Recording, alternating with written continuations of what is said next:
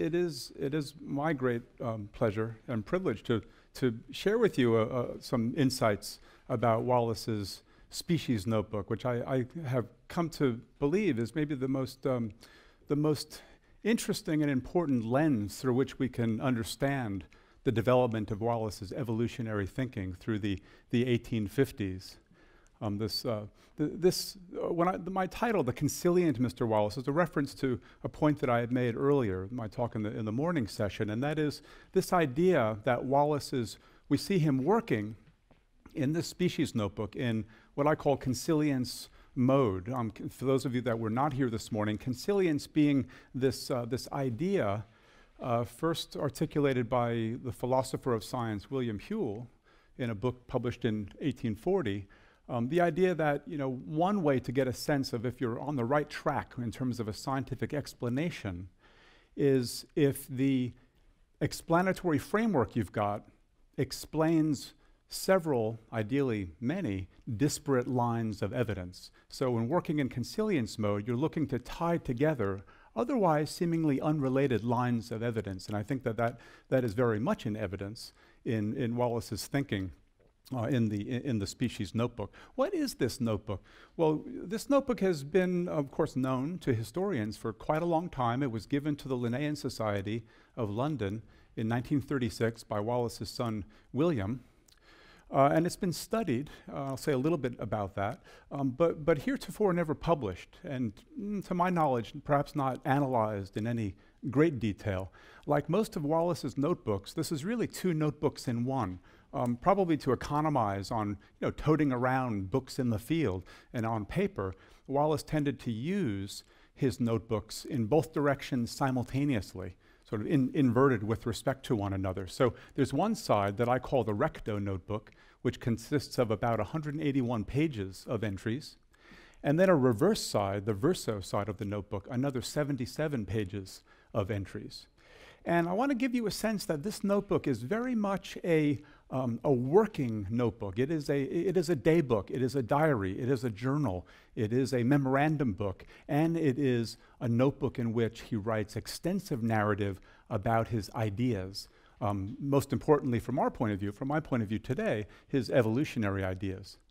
I mentioned that the notebook had been studied, in particular by a historian named Louis McKinney, who published some very important papers in the late 1960s and published this book that you see here, 1972, called Wallace and Natural Selection. And McKinney is the first to have pointed out through his studies of this notebook that Wallace reveals in this notebook his plans to publish a book arguing for evolution. And it was McKinney, actually, that suggested the title that I adopted in a sort of homage to McKinney's efforts. McKinney noted that on page 35, Wallace heads a very long and interesting section, a note for organic law of change. This phrase, the organic law of change. And McKinney suggested that in the spirit of the titles of many of the papers that Wallace wrote, he may have entitled a paper on this subject or a book on this subject on the organic law of change. And so I've adopted this as the title of this book that, as Richard mentioned, has just very recently been published by Harvard University Press. Now, just to give you a sense of what I mean by saying this is day book, journal, memorandum book, etc., this book, looking at that, I think that would give you a good sense of the challenge that we faced, or I faced, in transcribing this notebook. This is just an example of the various kinds of jottings and entries, in some cases sketches, like this is a sketch for an insect case. Here we have page 1 headed by entomological notes, Sedong River, Borneo, but superimposed you see again sketches for an insect case for his collections. We see extensive entries on his insect collecting. We see, for example, kind of trying to keep track of species. He used this technique of pasting in wings and using the wing venation to identify specimens. So this is a little, on many pages, we find insect wings. We find day-to-day tabulations of collections. Here are drawings of insect mouth parts. caterpillars. Here's some observations of an interesting Brented beetle that he had been observing. One of those examples, and I'll mention a couple more, of observations in this notebook that made it into other publications, such as the Malay Archipelago. Here we find extensive narrative sections on collecting birds of paradise and the behavior of birds of paradise. Someone had mentioned, I forget who it was, it may have been Andrew, it may have been Errol, about the question about how they displayed their plumes. And you see Wallace in this notebook sketching very deliberately, this is the proper way that the plumes ought to be deployed. And so here, for example, is narrative with two kind of bird of paradise, long plumes, heads of birds of paradise, and so on, many sketches. Very poignantly, with reference to Barute's very eloquent talk just a few minutes ago, it's in this notebook that we find extensive narrative descriptions of Wallace's hunts of orangutans. And this would be an example, which is many of these narrative sections are striking for how lightly edited they are. They make it into books like the Malay Archipelago almost verbatim. And it's truly, a testament to Wallace's skills as a writer, that he edits himself very, very, very lightly. Ultimately, what he writes out first off is very beautifully expressed, and it makes it into print in that way. This, for example, a section headed Amias hunt, a local name for the orangutans, Amias. We find this very passage almost verbatim in the Malay Archipelago, for example. In other passages, we see Wallace at his most creative. All sorts of interesting schemes and plans and helpful suggestions of various kinds. He has a scheme, this may be the egalitarian in Wallace, for impecunious naturalists who can't afford to join the learned societies, who can't afford their own library. Why not form a shared library of natural history? And he has a scheme laid out in the notebook, how to form, through sharing of different learned societies, like the Zoological Society, Entomological, and the Linnaean, for example, the formation of a complete library of natural history that all naturalists will equally have access to. He has many, many pages where he's experimenting with efficient label designs, which must have been all-consuming, considering the tens of thousands of insect specimens that he's pinning and labeling. He has schemes to halt the proliferation of taxonomic synonyms, which is the bane of any systematic naturalist. And actually, this is just one of about 4 different proposals how to stop the proliferation of synonyms. It's really pretty funny. And then there are other observations that are squarely ethnological. Speculations about humans, entries like the ones I show you here as examples, the Alfurs or the Timor people, very close and clear observations. But then also we find him recording notes or anecdotes, and he's interested in human-animal, human-primate relationships. And we see him speculating on that to some extent in his entries on orangutans. And we also see him collecting examples. For example, a physician that had told him about a case of individuals born with an extended coccyx, so a tail.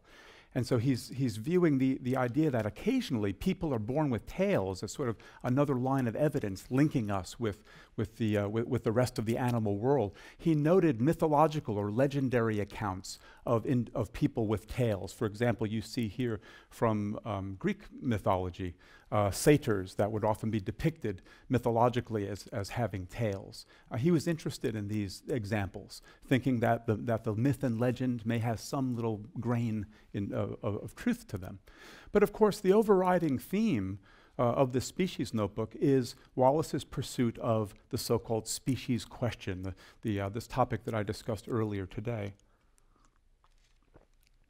And I like to sort of underscore that Wallace, he didn't travel to collect, right? He wasn't simply driven by a love of collecting. Rather, I believe that Wallace collected to travel. I mean, collecting for him was a means to an end. We've heard several times now how, well, Wallace was impecunious. He was a working collector, but he's collecting in order to stay and collect, first of all, private material and make observations, record observations in the lush tropics of the world. Why? With an eye towards the species question. That's the overriding concern, I believe, that he has. Now, let me tell you up front, what's not in the species notebook. Maddeningly, what's not in the species notebook is, entries where Wallace reveals all about his discovery of natural selection and speculates, about the nature of struggle for existence or Malthus and so on. No, Wallace is just maddeningly silent in virtually all of his writings, almost all of his writings, about his thinking that led him specifically to natural selection. So in this notebook, the temporally closest entry we have, January 20th, 1858, from the island of Gilolo, modern-day Halmahera, we have this Wallace, again, putting on his creativity hat here, trying to come up with a good explanation for the vast grassy plains of tropical areas, of which this island has a nice example. The Llanos of Brazil would be another nice example. And it's a puzzle. Why in otherwise heavily forested areas of the tropics would you have grassy plains? What's going on there? And he has a proposed explanation that's not at all unreasonable. And in his explanation, there are elements of differential dispersal of grass seed versus tree seeds and competition. Who gets there first and gets established and then can crowd out the seedlings of the other species. So that's an interesting kind of, selection dynamic, if you will, competition dynamic. That's about the closest we get in terms of a dated entry to the time that we know he had his sudden insight into natural selection. But really, it's quite maddening. And even on the verso side of this notebook, in a table listing day by day what's going on in January and February, there is a gap precisely where it is known he had this insight. So that's very disappointing. But I wanted to let you know up front, in case you buy the book just to find out, what. Okay. Well, but what is in the notebook? What is in the notebook is utterly fascinating. Transmutation, right? Transformism, transmutation, their term for evolution, what we call evolution, and related topics, they take up a great deal of space in this notebook. Very, very interesting. About 20 pages of entries on geographical distribution. Now, and all of these topics angled towards the species question, angled towards an understanding of evolution. Geographical distribution, 29 pages on affinity, what they called affinity, comparative anatomy, morphological relationships between organisms, instinct and habit, humans, some of that simply ethnographic observation, some of it not, all right, but about 14 pages with entries bearing on humans. Design, critiquing arguments for design in nature. The argument from design was, of course, the standard natural theological approach to understanding many aspects of the natural world, right? That geographical distribution, morphology, all of these things are evidence of beneficent design in some way. But here in the notebook, we find on some 32 pages very poignant arguments against those arguments for design. Very, very interesting. And then very broadly, which I kind of put in this catch-all category of transmutation, entries on some 56 pages, which are absolutely fascinating. And a lot of this is extracts from Charles Lyell's Principles of Geology and attendant rebuttals. And I mentioned this earlier, and I'm going to get into it a little bit in a moment, that much of Wallace's activity here is aimed at demolishing Charles Lyell's arguments against the possibility that species change, right? Lyell is taken as the definitive statement on that, and he's going to demolish those arguments. And about 24 out of the 56 pages alone are on Lyell, explicitly on Lyell. Now, Wallace, we know, traveled with the 4th edition of Lyell's principles of geology. You can imagine the arduous conditions under which Wallace is working, and yet, he is kind of schlepping around with him a working library. He's got a whole little, some cases of books that he's carrying with him in the field. This particular edition came out in 4 volumes. And in the Species Notebook, here you can see in this table, for example, from page 34, then down on, and then up to 53, and then it jumps to some entries in the 140s and such. I want you to notice how these correspond to entries taken from the principles almost in sequence, right? The whole first set corresponds to volume 1, the second set here, volume 2, a third set, volume 3, and so on. It's almost like at night, whenever, when he's done packing up his specimens, he's sitting down and he's opening up the principles, he's going through it night by night, week by week, systematically picking out those arguments he thinks are the most important, writing them out in the notebook, and then demolishing them after that. Right? So the entries are very easy to find in the original, of course. And in fact, in here we see him revealing some plans. We can see him, as I think of it, as sort of out-Lyelling Lyell, in that he's more consistent than Lyell in terms of the way he wants to apply Charles Lyell's own thinking about explaining patterns we see not just on Earth and Earth history, but the organisms upon the Earth. So here is a comment he says. This is while I'm quoting Wallace, where he says, "It would be an extraordinary thing if, while the modification of the surface of the Earth occurs by natural causes now in operation, and the extinction of species was the natural result of the same causes, yet the reproduction and introduction of new species required special acts of creation, or some process which does not present itself in the ordinary course of nature." Right? So here he's basically saying, Lyell, you're inconsistent. He will apply this idea to the evolution of the Earth and its surface, but draw the line at applying that reasoning to the organisms. So he's saying you're inconsistent. He's out-Lyelling Lyell. At the end of this passage, Wallace writes, "Introduce this point, and disprove all Lyell's arguments first at the commencement of my last chapter." And of course, a last chapter implies many chapters, where this is one indication of the planned structure for a book, okay? A sampling of topics from the principles that he's attacking in the Species Notebook. Without getting into them in any detail, just a summary of some of the topics. This is a sampler. Pattern of progression evident in the fossil record. A critique of the argument for balance and harmony in nature. Islands, right? The significance of isolation, the significance of endemism, unique species found only on certain islands, and the antiquity, an idea, we see Wallace very creatively sort of seeing that it's not a coincidence that the oldest islands also have the highest level or highest proportion of unique species, what we would call endemics. And younger islands lack that. So he has a sense that that's, of course, because of the antiquity, there is time for transmutation, for the formation of new species. And contrary, I think, to Wallace's rhetorical approach in the Ternate paper, his paper announcing the discovery of natural selection opens with making a point about domestication and how it's a red herring and we can't learn anything about it. In fact, this is taken from Lyell. He's sidestepping an issue that Lyell makes much about.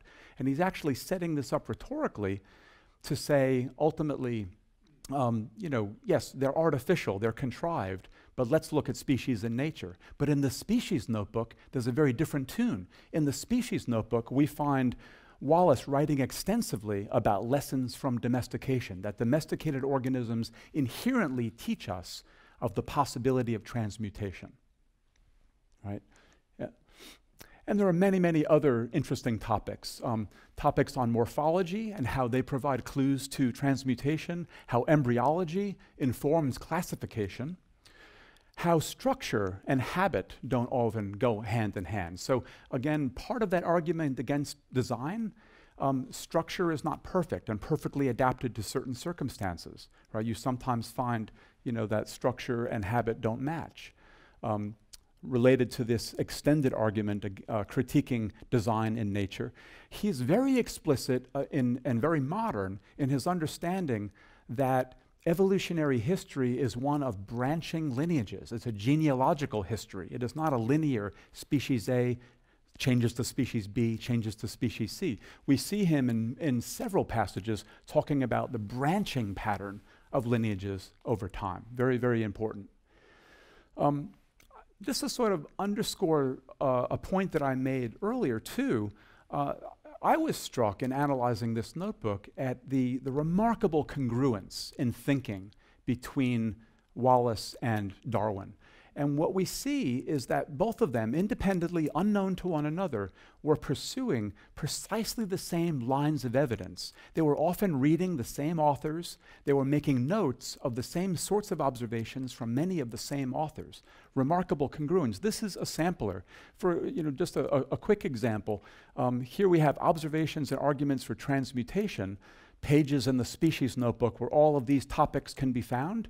And then we have precisely the same topics in Darwin's writings, in his notebooks, in the forerunner to the Origin of Species, his natural selection manuscript, and in the Origin itself. And this is not exhaustive. No, there's geology and paleontology. All of these too. There are beautiful congruences between Wallace's insights and Darwin's insights. Doesn't stop there. Observations on instinct and habit. Observations on the human-primate relationship, observations on geographical distribution. It goes on and on. The congruences, to me, are astounding. Darwin came to an understanding of selection, and then he went into this, what I call consilience mode, pursuing many lines of evidence in light of his theory, his new theory.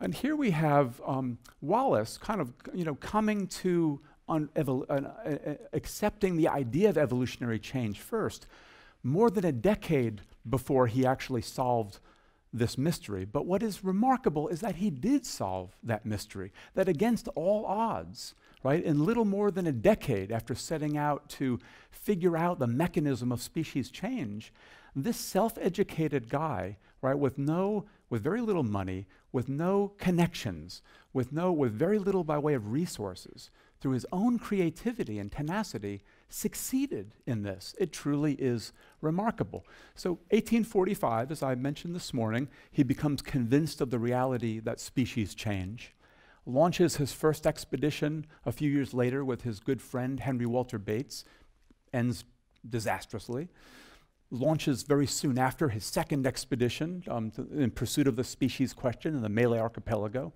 And here we are, 1858, actually hits upon the principle of natural selection. We know that Darwin sent Wallace the table of contents of his planned book, Natural Selection. We know that because here it is. Wallace copied it out into the species notebook. And sketch of Mr. Darwin's natural selection, chapter 1, 2, 3, and so on and so forth, laying it all out. I think that this immediately led Wallace to simply abandon his planned book on the subject.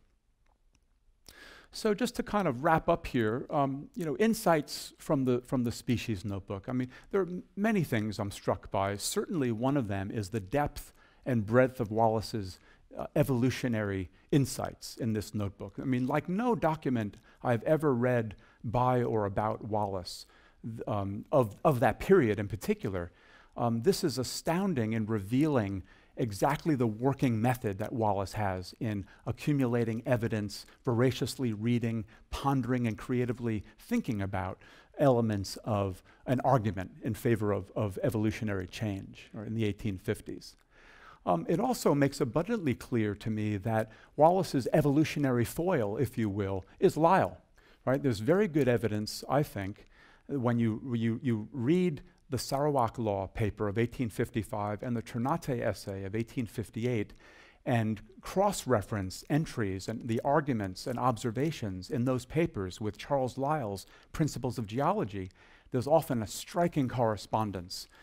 Clearly, Wallace had Lyell in mind, and I suspect that On the Organic Law of Change, this book that Wallace was planning, would have been structured in the way we see in this notebook. He would have structured it exactly by laying out the leading arguments by Lyell, right, the leading opposing voice against evolution, and demolishing those arguments. If you can convince Lyell, the leading man of science, against the idea, then of course you've got it made. You know, of Wallace's, upon receiving and reading his copy of On the Origin of Species while still deep in the Malay archipelago, he wrote, you know, sort of effusively in praise. You know, he said, "The force of admiration can no further go."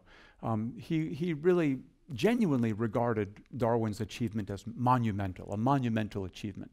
And he went on, you know, in letters to friends and family, praising the Origin's vast accumulation of evidence, its overwhelming argument, its admirable tone and spirit.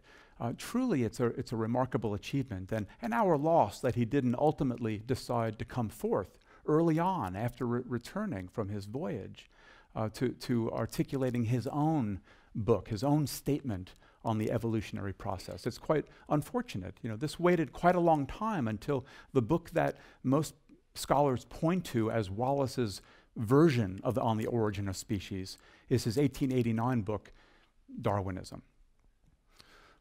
Well, with that, I thank you very much for your attention.